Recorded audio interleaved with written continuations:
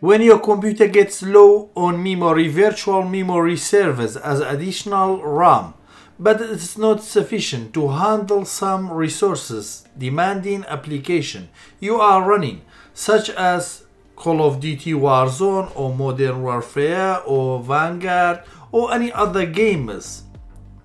So when you're playing, the game suddenly freezes or crashes, or your screen goes to black. In this video I'm going to show you one option, which is increasing virtual memory.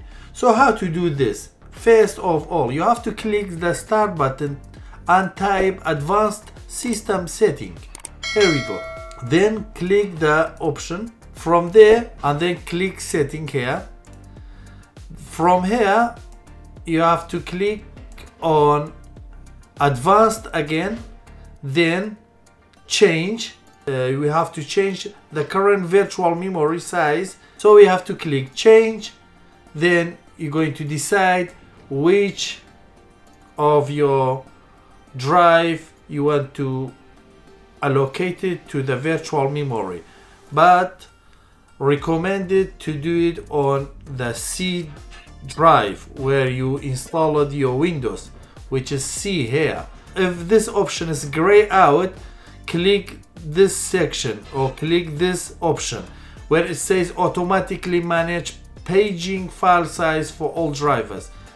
Probably yours is being selected just like that. You have to deselect it in order to select the drive. Then select C, then click on custom, then read what is the size on your drive you can change it to.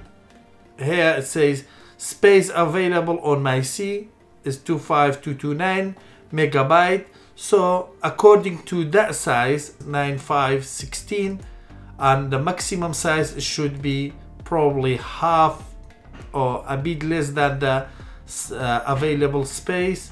I change it to that, then click OK. When you click it OK, then you have to restart your system. Changing your virtual memory size probably helps your problem to be fixed. If this video helps you out, please drop a like and don't forget to subscribe my channel.